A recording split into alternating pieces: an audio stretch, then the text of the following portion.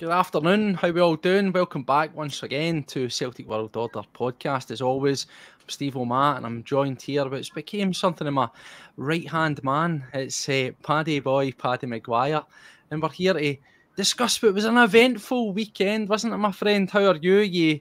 Is the happiness factor an overload? Of course it is, yeah, all good here. Good result for us, and then obviously, like you said, the weekend took a wee turn for the favour, shall we say. Aye, feeling it. All That's good. that. Well, the opposite side used to say I'm feeling it, but I think it's us that are certainly feeling something. There's something in the air, isn't there? A bit of nerves, shall we say, that hopefully we'll crack on and we'll take care of that. But as the title says, and we'll get round to it, a shock Highland fling, a party in the Highlands, puts us firmly in the driving seat, and it does indeed pile pressure onto your rivals, who, as we know, well, they don't like it, do they, Paddy? No, they certainly don't. We've touched on it previously. We've got a squad full of winners, full of guys that have done this. Brendan touched on it as well. He said when it comes to this time of the season, that's when we kick on. We kick on because we've done it before. We're winners. What have they got? A group of serial losers, and that's it. And it showed. It showed at the weekend. It really did. And these guys, they're Hall of Famers, were all found out, and now they're getting flung under the bus. And it's beautiful. It's glorious. Mate, that's what I love. I love it. Do you know what? Listen, we know there's still many games to go. There's possible twists and turns because there's been enough of them this season so far. Yeah. But do you know what? That's football fandom, isn't it? We should be entitled to have a laugh, a wee joke, or a jibe at the opposition. Because listen, that's what makes football rivalries get round, isn't it? Hopefully, touch wood, it doesn't come back and bite us in the backside further down the line. But let's enjoy that moment because, as we well know, when it was us that were tripping up, well, elsewhere, they're doing exactly what you're doing, and they're having a laugh, isn't it? I mean, my phone was constant when they were on their run. And, I've took a wee few moments out to send some messages over the weekend just to reminding them that second place in Glasgow is first loser. Exactly. Well, as we say, we'll get round to that, and we'll get round to what the ramifications of that game might actually result in. But first and foremost, it is the breakdown, so we've got a game to look at. But before we do that, let's get the wee bit of housekeeping out of the way. You'll be fed up of me saying this now, but it has to be done. As I say all the time, right now, CWO's operation is small, but there's always room for some rapid expansion. So if you want to support the channel, if you want to help us extend the reach, then you know what you need to do. It takes 2 seconds. When you're watching here on YouTube or elsewhere, make sure you hit that subscribe. Support the channel. If you like the video, get a wee thumbs up. If you want to go a wee bit further, go a bit crazy, you can share the content, whether it's on YouTube, whether it's on Facebook, whether it's on X, and that will just help get more like-minded fans in here, get more eyes on the podcast, and allow us to reach more fans like yourselves. If you want to follow us on X, formerly Twitter for those who are old school, it's at CWOpod1888. You'll also find me and Paddy's personal handles in there. If you want to listen to our nonsense that's not within the sphere of the CWO podcast, and of course, if you are mega old school and you still like a bit of Facebook action, then it's at Celtic World Order Podcast. That's it. That's the housekeeping done. Let's get down to business. And, well, we did get down to business, didn't we, Paddy? 3-0 at home. We got there in the end. Yeah, first half, I think the weather had quite a part to play in it. Looked horrible out there. You know, the guys trying to keep the ball on the deck. Every time you tried to raise the ball off the deck, it seemed to go in other directions. I think, obviously, second half, the weather was still horrible, but it seemed to play in our favour a wee bit. We come out with a bit between the teeth and got the job done. Aye. I think it was yourself that said, and I think it was you. I get the message during the game, and it was like, it looks like that end bit of the Crystal Maze with all that stuff that was going around the park. It really did. It was crazy, wasn't it? It was everywhere. I know. And the players at one point, I think Hatate was running for the ball and he had a bit of wrapped around his ankle, and he's just carried on running with it. He's just like, it's just the weather was wild, but we got there, and as we says, it's an old cliche as well. It really was a game of two halves, wasn't it? You know, we looked at the game, we profiled it on the pre-match, and we says we looked at the opposition, we looked at Simon, we knew what we were going to get. You know, Robinson, whether you like him or hate him, he drills his teams, they're organised, and they know what to do, they're big, they're physical. And they certainly, you know, they weren't without causing their issues, were they? No, they've done their job. I mean, these guys, like you say, they come out, they come at you. They done, what you expected. I think the one thing we didn't expect was obviously Yang to start on the left. Oh, yes, we'll get around to team selection, eh? don't know where that came from. And I think, pretty much everything else kind of went as we predicted. Yeah, other than that, I'd say Dida up front, obviously. Well, he did come on, and we'll get around to him as well, making an impact, making a name for himself. You know, if we bring it back to kick-off time or just even before, when the team gets announced, you know, you and I sat here and we says there's going to be the forced changes. We expected, we got the midfield that we thought, you know, McGregor still not 100%, so it was back to the status quo for games previous. Norotsky comes in at centre-back. There was the toss-up, was it going to be him? Was it going to be Welsh? We got him. Unfortunately drops out further down in the game, as we'll get to. But the surprise package, wasn't it? I mean, surely it had to be, was we were hoping to see Palmer coming back in, out on the left. But as you say, it was Yang. And what do you think the thinking there was with Brendan? Do you think that was, we're at home, it's a safe space, the guy had a nightmare at Ibrox, let's get his hopes back up? Or do you think it was maybe Palmer just wasn't quite ready? I think it's come down to a fitness thing. Obviously, we'd been told that Palmer was back in training and stuff, but they never really give you, he's back to 100% fit, he's back to 80% fit. It could have been a fitness thing. We know Yang's been fit like that. He played against them and didn't have the best game against them either, but the guys come in, it looked kind of flat-footed. It looked as if he was, he was in the wrong position, essentially, wasn't he? Right-footed, trying to play there, didn't quite work. No, it was a strange one, as I say. It was maybe just trying to, bit of man management, perhaps, maybe trying to, you know, get his spirits back up after, let's face it, he was kind of culpable as we having him and a wee bit of McGregor in there for 2 goals at Ibrox. And, you know, a young player, inexperienced, a red-hot atmosphere, he maybe wilted a wee bit, and there was the idea, let's get his confidence back up. Did it work? Well, let's look at the first half. Yang, we'll start off with him because that's where we're at. As you say, a wee bit flat-footed, a wee bit out of ideas. For me, anyway, I thought he started off and I thought, whoop, maybe he's into it. He looked a wee bit bright. He was trying to take on the man. He was, you know, a couple of wayward crosses and stuff. But for me, I actually felt that after he took a couple of hits, as we expected from a kind of big and physical St Mirren team, it was almost as if he was scared off, was it not? Yeah, he backed off. Like you'd say, he went in a couple of times, he'd beat the man and got the ball across and whatever else. But as soon as a couple of tackles started kind of hitting him and the boys were getting closer to him, he backed off. He didn't go by the guys again. I don't know, was it first half he had that chance as well? Yeah. Me or you would have scored it. He's took a fresh air shot, hasn't he? He's just kind of, he swiped at it. I don't know if he's obviously expected it because he swung his boot at it, but it just seemed to be a fresh air dig. That was kind of frustrating, especially because we were limited for chances in that first half as well. Yeah, we really were. We were really, really limited. And I thought as well, see all we spoke about when we had Rangers and we played against them and we saw that speed, we saw that intensity, we see that purpose. It almost felt as if it was a completely different side, certainly by my eye. You know, all that sharpness, the quickness, the turn of play, it was all rather laboured. I thought it felt like some of the guys were phoning it in. Is that just, you know, legs tired out for giving it all at Ibrox, or is it, you know, is it just indicative of what we've seen most of this season, but it's just not quite clicked for some reason? Well, I've spoke to you about this previously as well, and we've said about our games this season. We seem to be playing one half every time we're playing.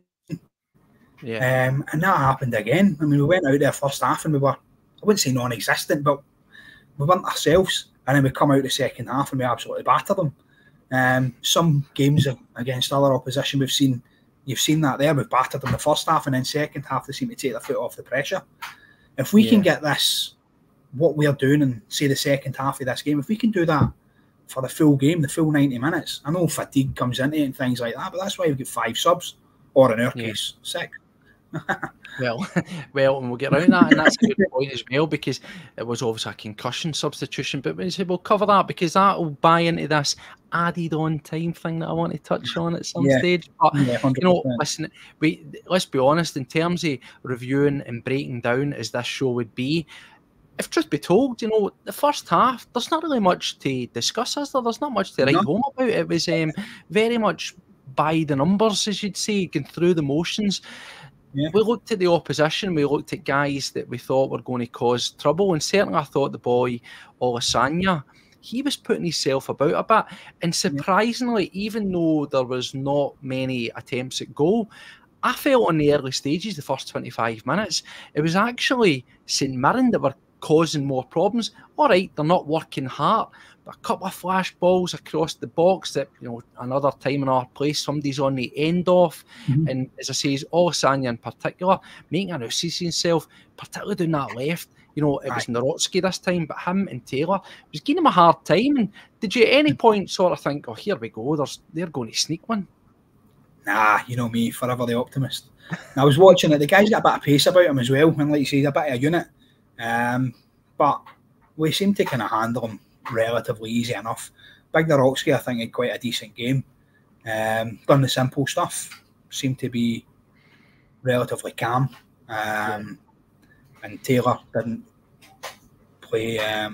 He didn't really do too much, did he? It was very much the Taylor that we've kind of been Jekyll and Hyde. We became a wee bit acquainted to, as opposed to when we'll get around to the other side, he's opposite number and Johnson, who in the whole spectrum of the game was a standout and a man of the match. But you know, as much as it's like pulling teeth with that first half, I think, you know, let's have a wee tiny look at some of the things that really we should have been taking advantage of, and now we weren't taking advantage of.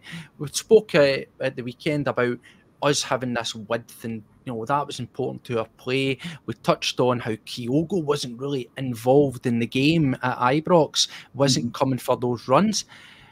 It was almost as if it was a dream, wasn't it? Because the exact same thing was happening again. You had Kuhn out there on the right-hand side. Again, a guy off the back of a lacklustre performance at Ibrox, and you'd be thinking, listen, perfect opportunity.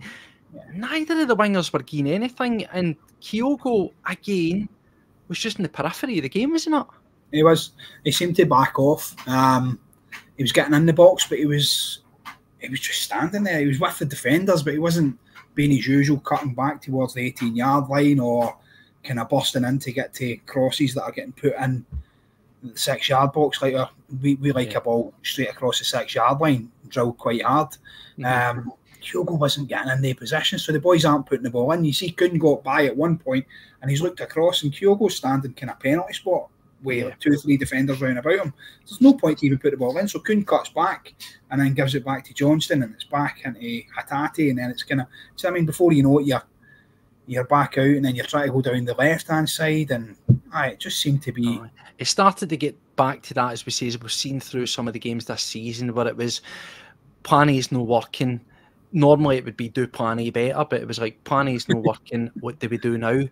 And I felt that way, and that comes across with the non-existent chances. You know, we finished that halfway, no shots on target again at half time. But if we look at what sort of chances was there? Well, there was next to nothing. We had one deflected shot around about 18-20 minutes where it was cut back into Hatate and he powers one in.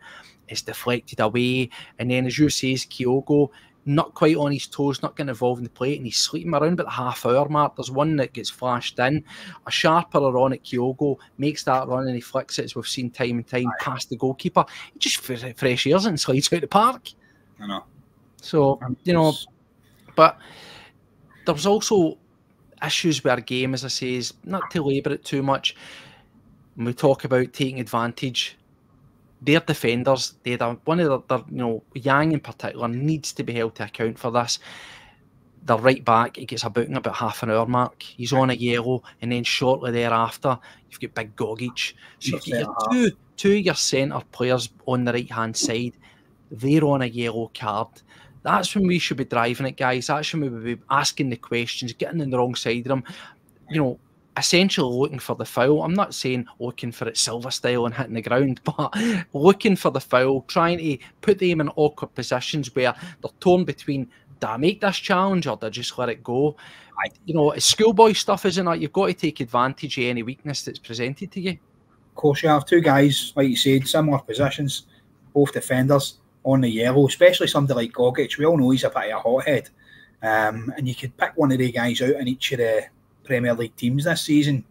And if you've got one of them on a yellow card, they're the kind of ones that you want to wind up. You want to get on his toes. You want to be pressing him constant, because he was a red card waiting to happen.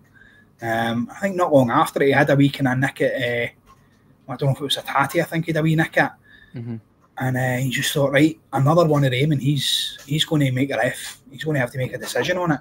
What did you think, actually, the referee's performance? You know, referees' performances have come into a lot of sort of focus, and certainly I don't want to revisit it, but there was some interesting stuff that was coming out with some of the social media accounts. You know, there's people like him or hate him, Lint, and he puts out a lot of stuff and highlighting refereeing sort of issues and, how should we say, deficiencies, how they've got. For example, it was 20 minutes in that Old Firm game, or sorry, Glasgow Derby match, and I repeated myself proper there, before Celtic were awarded a free kick, and I thought there was very much echoes of that again. You know, that all right, there was the 2 yellow cards, but there was loads of wee niggling trips and, you know, fouls from the St Mirren team that I thought were just left to pass.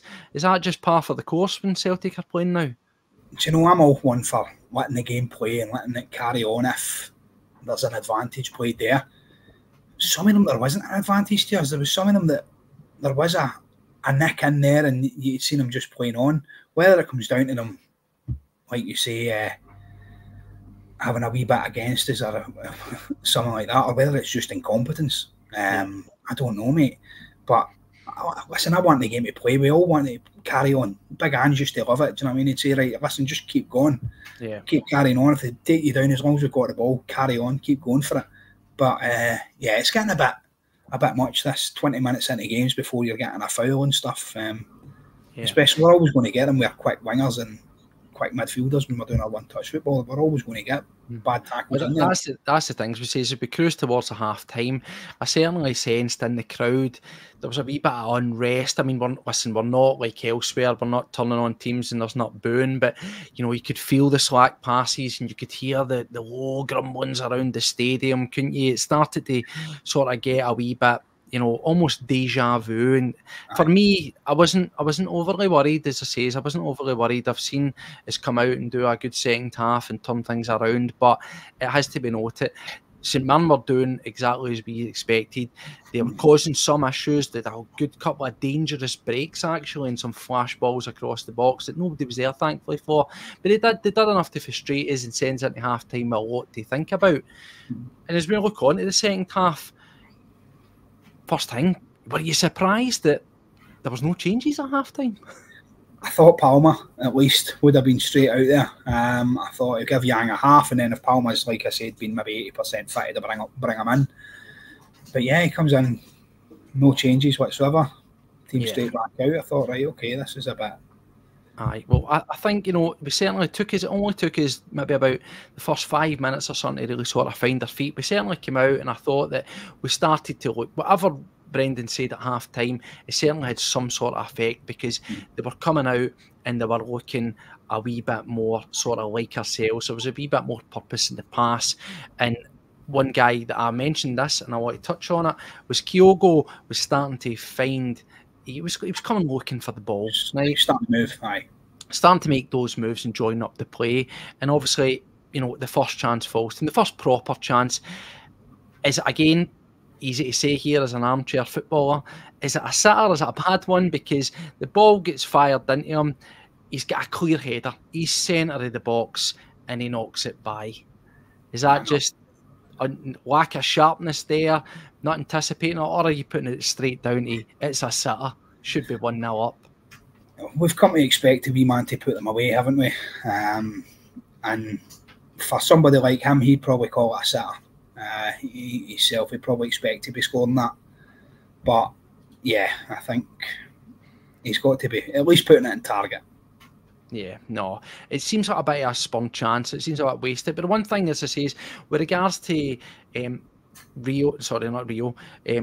and the one thing that I actually liked about him, I had an interesting chat with one of my friends the other day about this, and I quite liked his analogy, so I'm going to use that myself. Remember, we were talking about it, and I says, with Kyogo, particularly against Rangers, when he wasn't coming looking for the play, he was just sort of sitting around waiting. When he's been at his best this season is when he's been getting involved in the play. Now, I'm not saying he needs to jump back and fall really deep, but see, even just sort of 5 or 10 yards out for the edge of the box, coming, looking for the ball, taking the ball, passing it out, and he becomes involved in the move. I think that's where we're getting more purchase out of Kyogo. When he's helping build the play, they know, right, he's gave me the ball, he's passed it to me, he's making the move, and I know I've got to put it into him. I think our problems come when he's waiting about and hoping somebody needs to see his passes. So the way my mate compared it, and listen, before anybody jumps on it, in no way is he or am I saying that he is anywhere near the level of Erling Haaland. But what he said is, he says, Kyogo, when he was playing under Ange, he had better quality wingers. He had Jota and he had Abada firing on all cylinders, and he could afford to just stand about because those guys were going to find him. The intelligence level was there. He says, if you look at Haaland when he was playing at Leipzig, when he was playing at Dortmund, albeit fantastic players around him, they weren't quite that level that he now finds himself having the assistance of at Man City. So he was having to come deeper. He was having to join up the play, be involved, let them see where his runs are going to find him.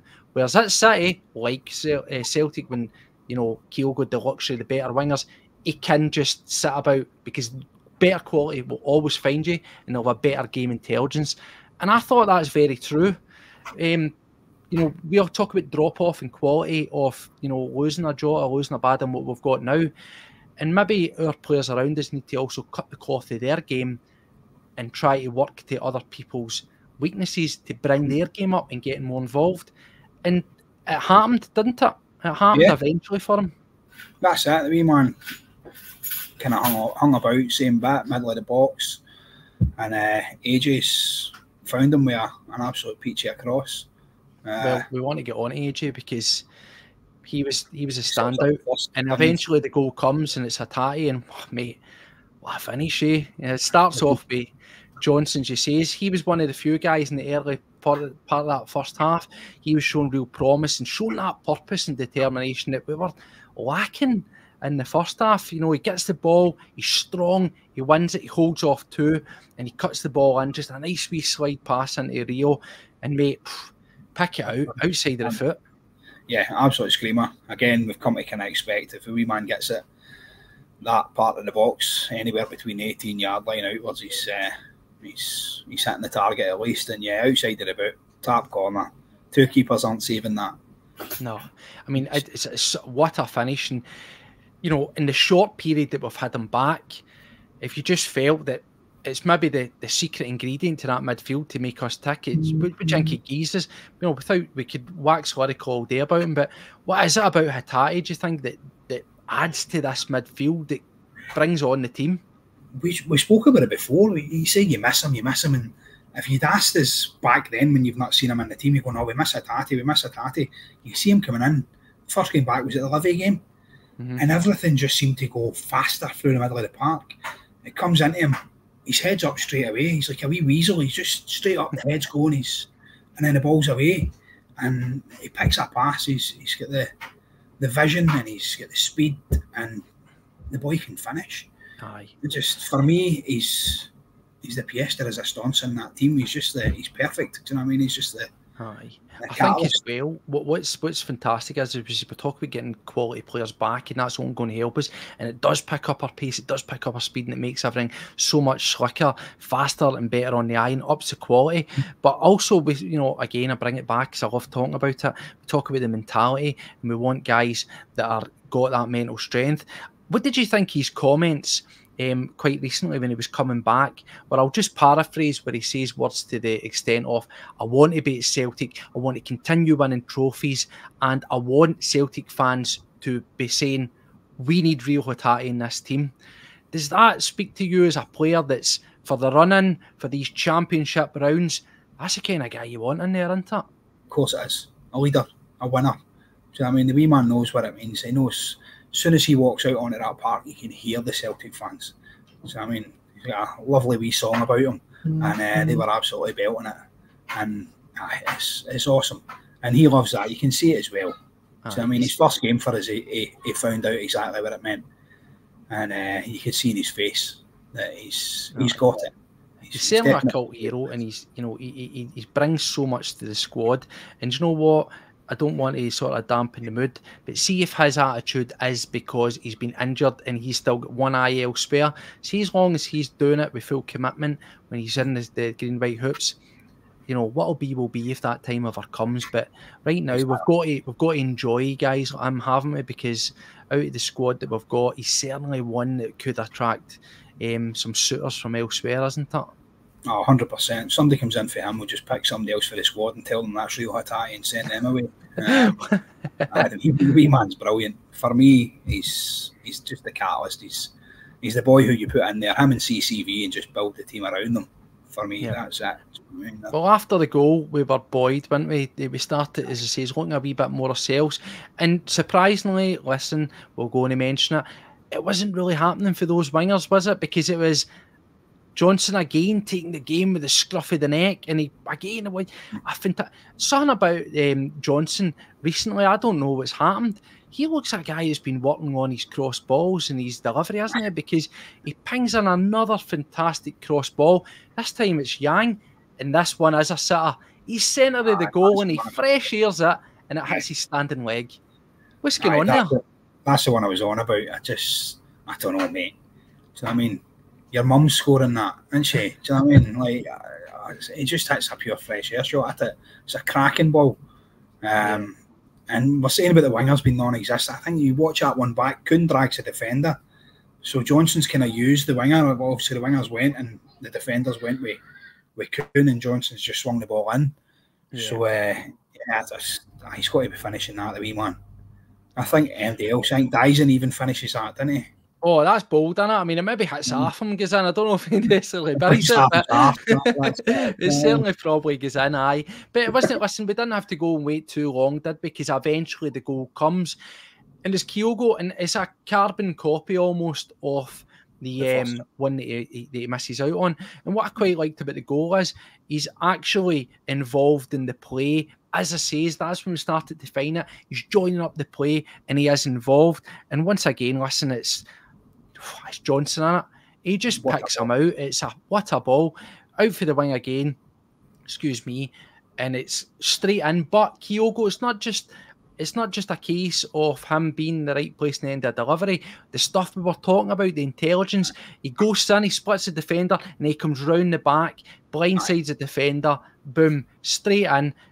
He should have two of them, but listen, what a goal, eh? Oh, it's a cracking finish, and like you said, he pops in the back of the defender and absolutely some power on it. He's connected well with the wee man, and that's what we've come to expect, and that's what he gives us. And that's the thing, as I say, it's not asking a lot, and I'm actually still surprised that it's taken maybe a half, maybe him, maybe the rest of the team to get a wee rocket up their backside. But surely he's got to be thinking, as I said earlier, and have a wee bit of sort of self-awareness to go, do you know what, see when I'm involved in the play, they're finding me, I'm getting the opportunities. You know, I'm not comparing the two, but it's the kind of thing you'd see from a Henrik Larsson. He knew the importance of getting involved in the build-ups, because if you're involved, your runs are going to be anticipated. There's no point just standing around hoping somebody's going to hit you, is there? No, that's it, exactly. Maybe if Kyogo's watching, he'll take it on board. Do you know what I mean? Well, if we get ourselves onto TikTok, you might see CWO. So any of you TikTokers out there, get it shared up and we'll tell them, you know what I mean? We'll tell them. We know best, of course. You know what I mean? I've scored many goals at Celtic Park, me, so I know what it's all about. That's it. Well, there's a good fun one. Steve-O, love it. He's sitting in a It's- Rangers boozer in Fortaventura and they're still sick on the floor for yesterday. That's it. There's behind enemy lines there, getting incognitus, I assume. I hope so. I hope so. They won't walk it. Nah, all good. But listen, it's perfect. We're 2-0 up. We're cruising. The crowd's up. The confetti's still blowing about the park. It's still madness. But what time is it? 70 minutes. What does that mean, Paddy? Substitutions. Substitution time, and it's a raft of changes, isn't it? Because we get off Awata, we get off Rio, we get off Yang. He should have been off a long time ago. We've got off Kyogo, but actually just before that, we have the introduction of Welsh as well, don't we? Yeah. Because we've got Narotsky taking one, and that's, you know, it is what it is. I thought in his game so far, I thought, as you said, he looked fairly comfortable. If I was criticising, I would say that maybe he's a wee bit prone to the Sviatchenko-esque, you know, pushing a grab. Which is that's he's taking a tug on the back of the jersey, then he's holding on to your man Lasagna quite a lot. But the changes come on, and we get a four changes. It's the big man. You wanted him to start. It's Adam Ida. Cal McGregor comes in again, not fully fit, so maybe we're just getting some extra minutes into his legs at the optimum time. Bernardo, and of course, the guy we expected to start is Palma. So they're on at 70 minutes, and well, the chances. It's not long, is it, before there's some sort of impact? And guess who provides the ball again? Let's say it together. Anthony Johnson, that's the man. He shirks it out on the wing and he fires it over, and it's Palma at the back post. It's almost an identical position to one of his European goals, and puts the foot through it. But it's a good save. Is it a good save or is it a poor miss?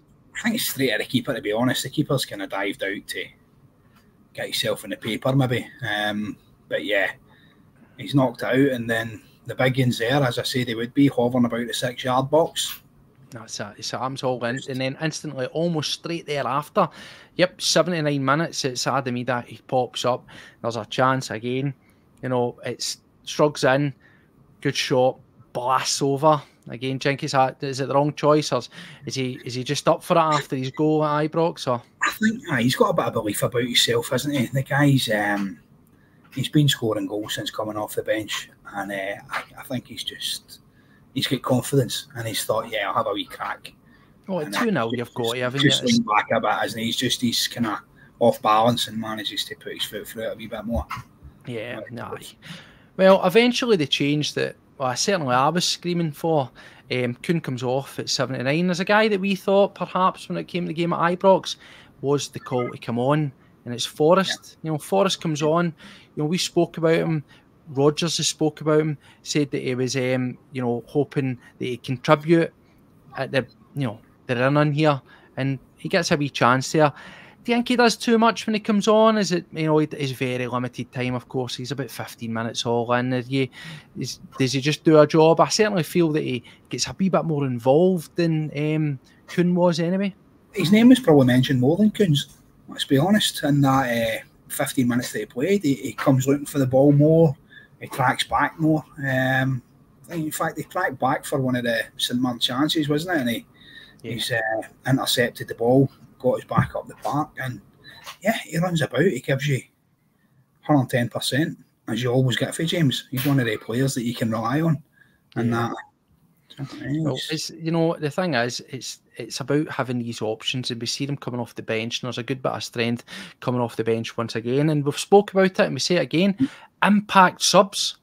It happens again, doesn't it? Because 86 minutes, well, it's 3-0, and it's your man Adam Ida, but it's a good 3 of those substitutions that are involved. It's Palma originally; he's got the ball and he cuts back. Celtic are a nice 4-on-1. This is where we come into our own, isn't it? We catch them in that intensity. You know, we often say, we're going to play our game. Can you deal with it? Palma cuts it back into Bernardo. He gets the shot off and it's saved. And, well, for a nice close range, it's Ida just there to knock in the net. 3-0. Job done. Get the proverbial body bags out. 3 points in the bag. All happy going, eh? That's it. And the big man, he's a old school striker when it comes to stuff like that. He's always standing waiting in the 6-yard box, ready to pounce. As soon as that ball comes loose for the keeper, he's on it in a flash. And that's, I don't know, many has he scored now? coming off the bench. He's becoming a bit of a super sub, isn't he? I think he's close to 7 goals. You know, put me right in the spot there. I wish I did have that. I'm sure there'll be somebody somewhere that'll correct me, but I think he's circa around about the 7 goals mark. And the important thing about him is he's scoring goals that are contributing. You know, we saw it Motherwell. All right, I think the only time that we've had an unsavoury moment was the Hibs situation. You know, misses a penalty. It's fairly, you know, hold my hands up, it's unforgivable, but he hasn't been deterred by it, and he's kicking on. You know, as you say, he's classic striker. Do you quite like that about him? We spoke about the physical side of his game, but he's quite mobile and quite explosive with the pace, but he's got good anticipation. It's about being, sometimes it's just about being in the right place at the right time, is it not? Oh, that's it. I mean, you've seen that. Good players are in the right position all the time. The big man's like that. He seems to be in the right place at the right time, and that doesn't just come by luck. And he can shift for a big lad. He's got a decent turn of pace as well. He's comfortable on the ball. He can hold people off.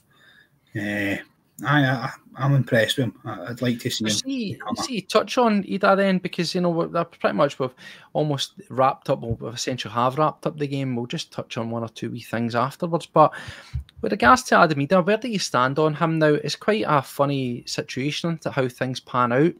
We were talking about looking at quality, and whenever his name popped up, I'll be completely honest with you, I was completely underwhelmed. Certainly the name that was getting linked with us was Sidney van Hooijdonk.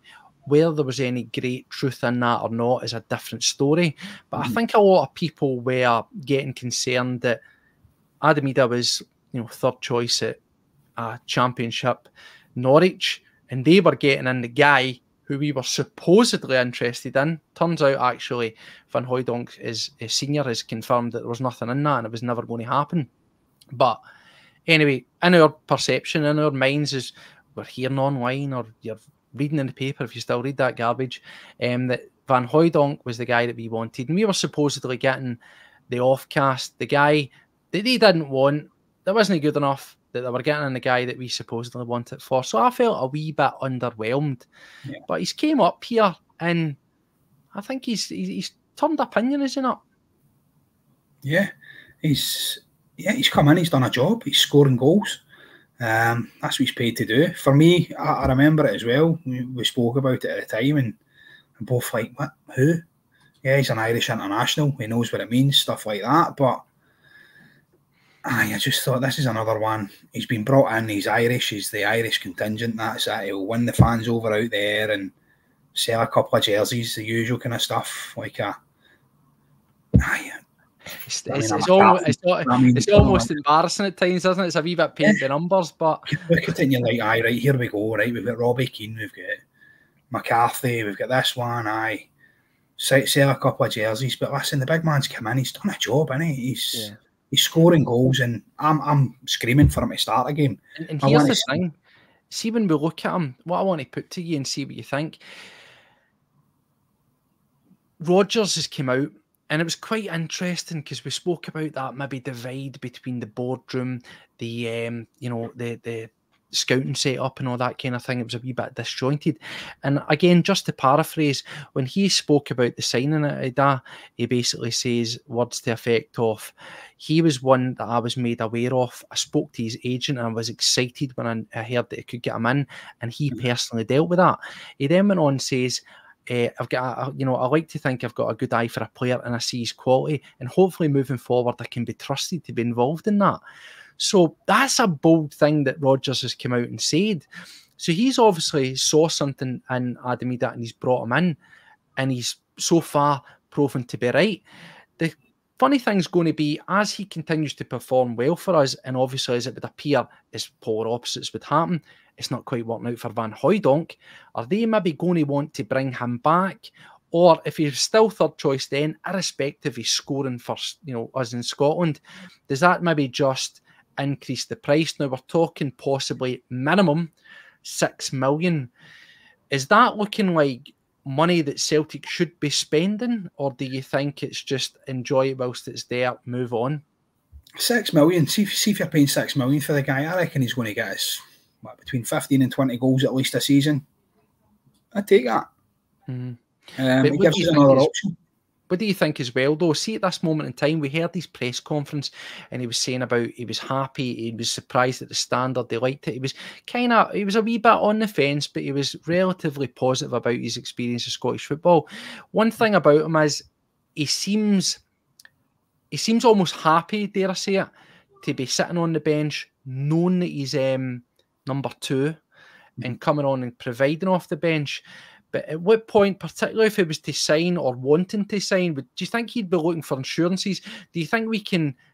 I know we've spoke about increasing the quality, and Celtic should have guys that are maybe 4, 5, 6 million as options. So sometimes they are going to have to sit on the bench. But what I mean is do you think if we sign a guy for that kind of value, he's going to be happy to sit and fight for a position? Or is he expecting assurances, wanting straight in? I think he's going to be wanting assurances. You're not going to want to sign for some team and just sit on the bench all the time. No, I wouldn't anyway. You're going to want to contribute. You're going to want to be first choice. Can we guarantee him that he's going to be first choice? No, we can't. Can we guarantee him he's going to be a team player? Yes. You've been a team player, Adam. You're playing really well. You're making an impact. We're happy how things are going. If you're happy, here's the contract. And that's how I think it will come across. I think...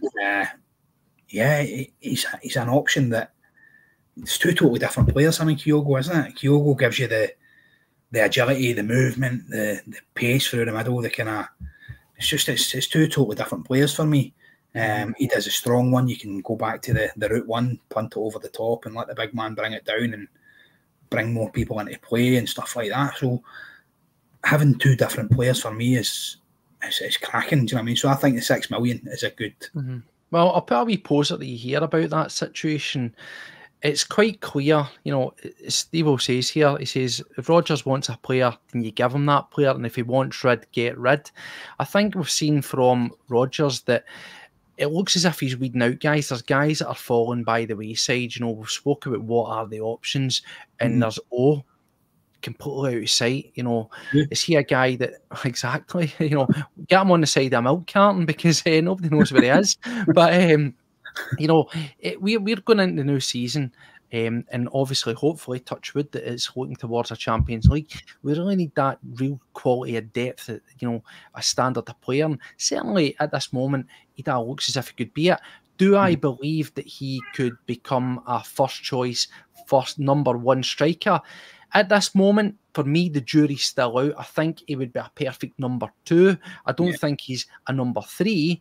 But somebody put to me when I was talking about this situation the other day, and they actually, I don't know if you think about it or share this thought, they seem to think that Kyogo is someone that Rodgers, being bold and being very astute and sort of, solid in his conviction, that he would actually let him go. He says, I think that he sees there's quality in Kyogo, undoubted quality, but there's also limitations to his game.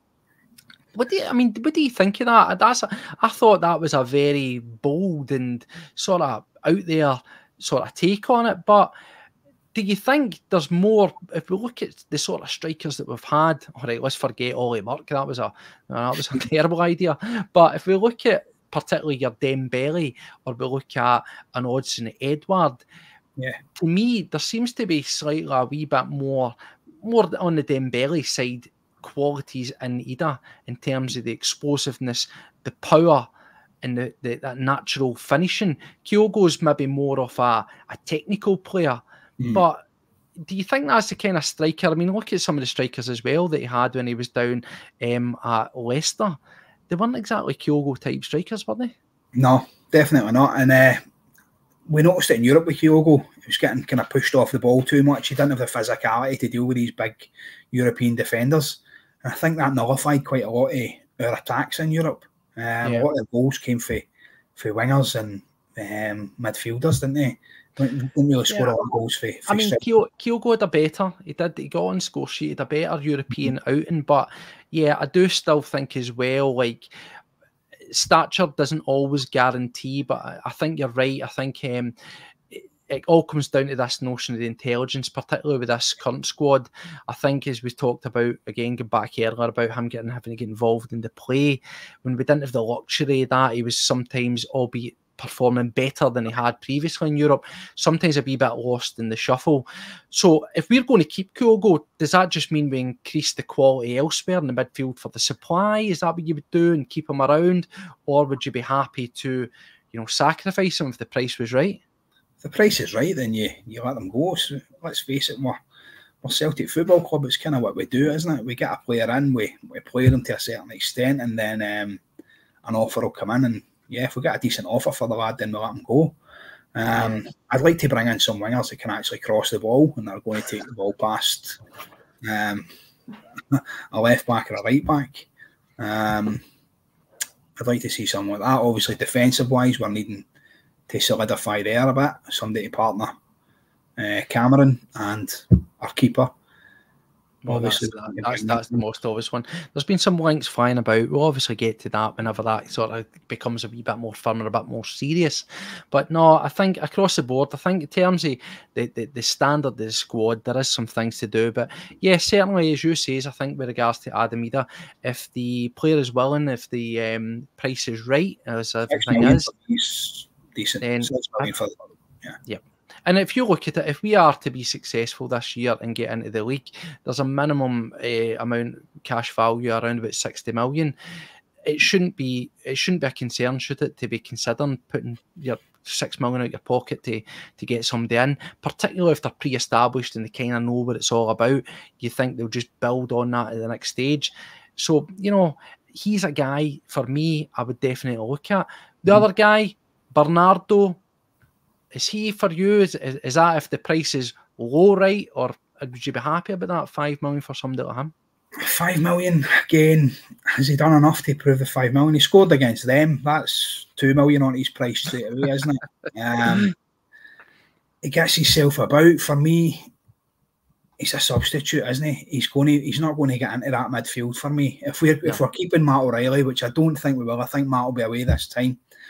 We've got Rio in there. Callum will be back. You've got Tomoki Awata to go in there. A player going forward, do I see it being Bernardo? No, I don't. No, I don't either. I think he's been a contingency where they've kind of needed to, we've been underwhelming with that transfer window, and we kind of needed, didn't we? We needed the wee tokens thing. Like, here's another academy player for Benfica. Remember Joe? Remember how that works out? Here we go. But nah, there's much to chew the fat over when it comes to that. But listen, let's finally wrap up that game. It fizzles out. It's 3-0. And there's one thing, listen, we're not conspiracy theorists on Celtic World Order, but I think we need to mention it. We spoke about the quality refereeing. We spoke about the stoppages. We spoke about the substitutions. Now, I found this quite interesting. I don't know if you did. Let's talk about that one, right? So we had 3-0 up, cruising. We had a concussion injury. We had 6 maximum subs, and St Mirren also made their full complement of subs. Yeah. 4 minutes of added time. Strange. Then if we cast our mind back to Ibrox, 2 each game in the balance, barely many stoppages, 7 minutes. And then there was another game yesterday which we will touch on, and it was Ross County 3, Rangers 2, 7 minutes, that nearly turned into 9. Very strange. What do you think of that? I don't know where they plucked the numbers for. What's the allocated time that you're supposed to get per substitution? Is it 30 seconds or a minute or something? Like, say, I believe it is between anywhere between 30 seconds to a minute. Most people sort of generalise and say a minute per sub, but so you look at the subs in our game, and they've got 3 minutes for that. I don't get it. Do you know what I mean? We're at least 5-6 minutes in that game. And then, like you said, the game the other day there, they just pluck a number for the sky, don't they? But we'll give them 7 minutes. Hopefully we can get something in that time. Well, as we say, it's not to be paranoid, because, listen, at the end of the day, it doesn't matter. We were winning. The game was taken care of. The points were in the bag. But it does slightly a wee bit galling, is it not? Because, all right, it's nip and tuck at the moment, and as we'll get on to, we find ourselves in a strong position. But we've always spoken about the importance of goal difference, and we were riding the crest of the wave. That's when we were starting to find our feet. We were looking really on it. That 3 could have turned into 4. And as we've seen sometimes as well, just that right sort of version of events, and it could be 2 goals in your stoppage time if it's 5 or 6 minutes. But no, it's pretty much as well. It was the 4 minutes, and it was whistle, bang on. So you know what, it is what it is. It's a minor gripe, but you know what, a good weekend, because we wouldn't be talking about this if we didn't have to. If it wasn't important, as I says at the start of the show, we're entitled, aren't we? So there was a game that we discussed as well a wee bit yesterday up at Dingwall, Ross County fighting for their lives at the bottom end of the table against the team that we were told were, you know, champions elect only a couple of weeks ago. They were going to be quadruple winners, and it's all rather changed. It's now going to be, what is it, 2 wins and 8. You suspected that you were braver than I. You thought that they could give them a game. What do you make of that? It's strange how these things happen, isn't it? It's a funny old game, eh? A wee trip to Dingwall, nobody likes it. It's a horrible drive up. Fans hate it. The trip on the way back is always good if you win, but can you imagine how their fans were feeling yesterday with a 4-hour drive home? Yeah. It's not going to be nice, is it? No. Well, I thought Ross County played well. I really do. They went at it. They scored the OG early on. A very peculiar OG. I wasn't quite sure what their goalkeeper was doing, but horrible goal to concede. Then they come out second half, don't they?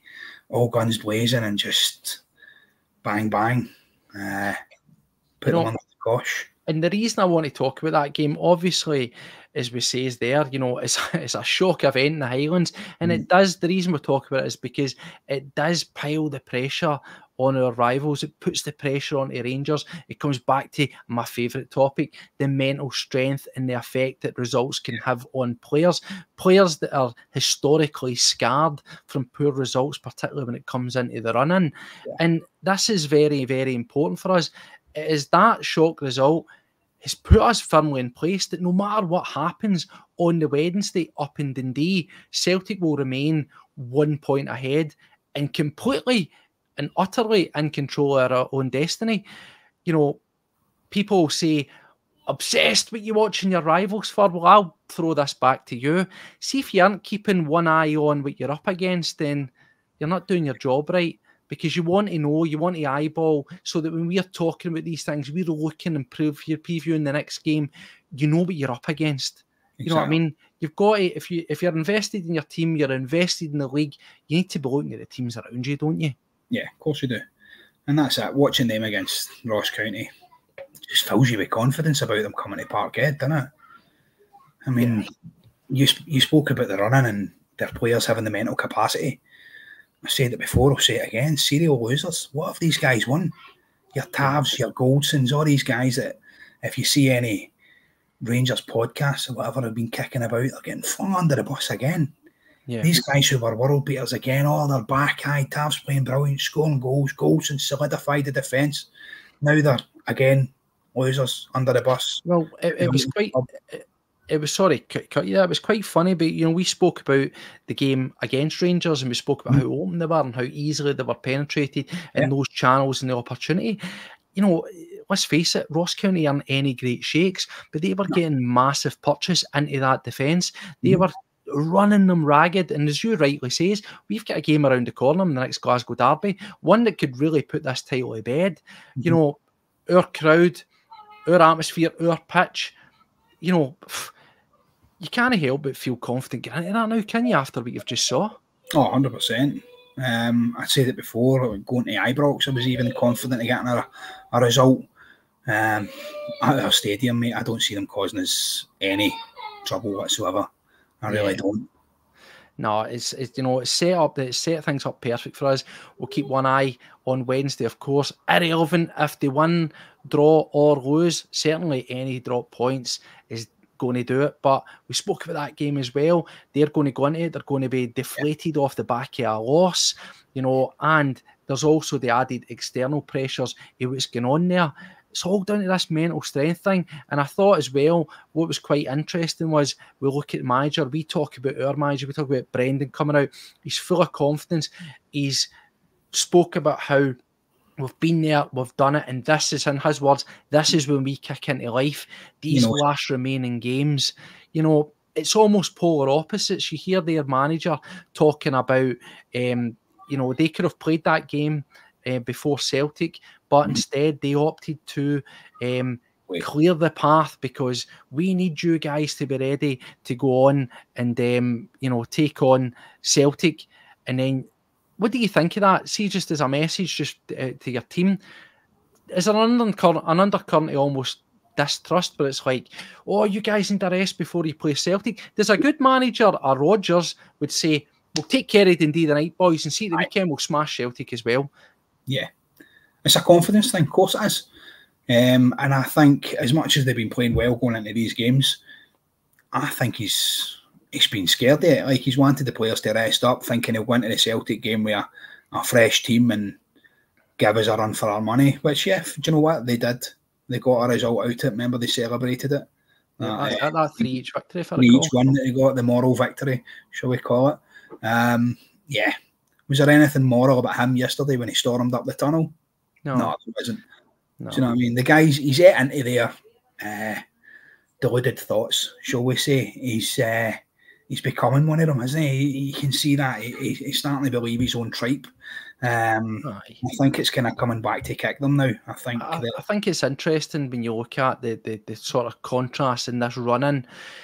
You've got two managers, you know, people say what they want about Rodgers. They might say he's a Walter Mitty guy, spin a yarn, he's a bit arrogant and stuff.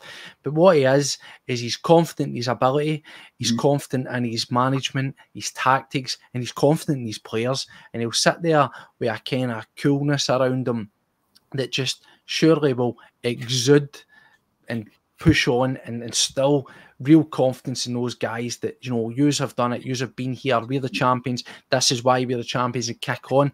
The polar opposite, you've got another guy who now is starting to find excuses, he's gibbering, there's all this talk about, you know, the ketchup bottle and other stuff like, I am not a mathematician. You know, maybe I'm wrong on this one, mate, but the numbers and the figures kind of are quite important here. You might want to focus on that. So, yeah, I think, you know, we might start to see fractures and cracks in them. And we, you know, again, we've got to take care of business before we play them. Let's get one game at a time and not get ahead of ourselves. But I've got full confidence if we can take care of whatever fixture comes before we play them, that it'll just be back down to business, and we will do what we have done for the past, well, the vast majority of the seasons, bar that freak season, which is kick on into overdrive when it matters, isn't it? Yeah, 100%. You spoke about Brendan there being kind of arrogant and whatever else. He comes across sometimes as a bit of an egotistical maniac. He believes in himself, doesn't he? He believes so much in what he's doing, and you need to.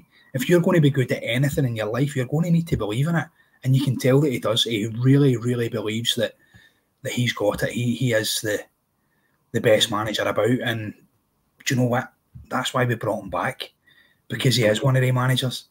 And yeah, you look at the other side, the managers that they've been through, and yeah, it gets to this stage, and like you said, the excuses start coming out, the ketchup bottle, the caravan, and all this kind of stuff. Do you know?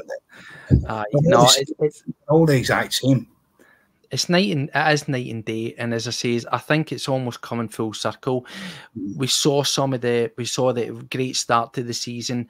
Everybody was back in the Brendan bus. We were all invested. Results turned. I think that was maybe a wee bit of him with a misstep when he was talking about quality. It maybe eroded some of the confidence he had instilled in average players in some cases. But he seems to have picked them back up, and he's kicking on. And as I say, it's that air of calmness. It can be misconstrued as cockiness or overconfidence or ego. It's just a manager who's very comfortable in his own skin and very comfortable with his own game plan. And hey, do you know what? I think the Sapans are beginning to turn. The belief's coming back that, you know, Brendan is the right guy. And I think, touch wood, as we say, we'll kick on, and I'm confident now that we will go on and win this league. But irrespective of what happens, whether it does go that way or it didn't go that way, for the way he's talking, I've got full confidence that he will be here during the summer now. What about yourself? Yeah, 100%. When he came in, he said he was going to be here for 3 years, whether fans liked it or not, basically. And that was where the kind of whole ego thing came, and it was like, right, wait a minute, pal, you're just in the door, we brought you back, yeah, whatever, we'll give you a chance, let's see what happens. And the whole kind of transfer thing as well, like when the players started to get their heads down, he's saying we need to bring in more quality, we need to do this, and we need quality players in the squad and stuff. And that to me, I was like, if you're playing in that squad, you're going, well, wait a minute, what are we? Yeah. And that was at that time we were kind of struggling a wee bit, and fans did. We started to kind of question him. We were going, is he the right man for this? Is his ego too big again? Has he come back and went, well, you have brought me back in to do the job? But do you know what? We were right in doing it. I feel we were. Whether we go on to win this league or not, which, again, I'm confident we will, I'm convinced that we have got the right man in to do the job. We just need to believe more in, like we spoke earlier, his signings, give him more of a say. If he wants somebody in, get them in. Yeah, Steve will say earlier on in the comments, if Brendan wants a guy, you've got to trust that process. You've got to allow him to do it. You've got to allow him to find his own groove. And I think that's what's been happening. Yeah, it's been turbulent this season so far, but we've started to see the best in Rodgers when it matters. And funnily enough, that coincided with him getting attacked, if you will, in terms of some uncertainty for the fans, and then the wee furore, the wee sort of argument with the SFA when he was calling it the refs. But when everybody turns on Brendan, he managed to keep a smile on and power through. And you know what? That'll do for me. Well, anyway, Paddy, it's the end of another show, my friend. As always, thanks again. It's been an absolute pleasure. It's been a good start to the week, isn't it? Hopefully we get to Wednesday and we're moving on to the next show. We'll have more to talk about, but it does not matter, does it? Because we're going to be top of the league, looking down the Rangers, no matter what happens. That's a good feeling, is it not? Of course it is. Like I said, mate, second place in Glasgow's first loser. That's it. And everybody else, for those that have been watching us live, I know it's a bit of an early one, so thank you very much for tuning in. If you're watching retrospectively elsewhere at a later date, then again, thanks for spending the time to come and listen to us guys in Celtic World Order. Before we leave, I say it once, I say it twice, I'll continue to say it. Remember, at this moment in time, Celtic World Order, our operation is small. Let's get that rapid expansion. Let's get the word out there. So if you like it, subscribe to the channel. You get notified every time we go live. If you like what we're doing, give it a wee thumbs up. If you want to help extend the reach, fire it out and share it. You can also check us out, X at CWO Pod 1888. Our personal handles are there. And we're on old school Facebook if you want to search for us. It's exciting times for Celtic, and it'll be exciting times for CWO as we've got another wee exciting announcement regarding our team coming up soon. Celtic World Order has grown. Join the revolution, as I like to say. Remember, Celtic and football without fans is nothing, but podcasts without listeners and viewers, well, as I always say, they're redundant. Thanks again, everybody. Take care of yourself, and we'll catch up through the week. See you later.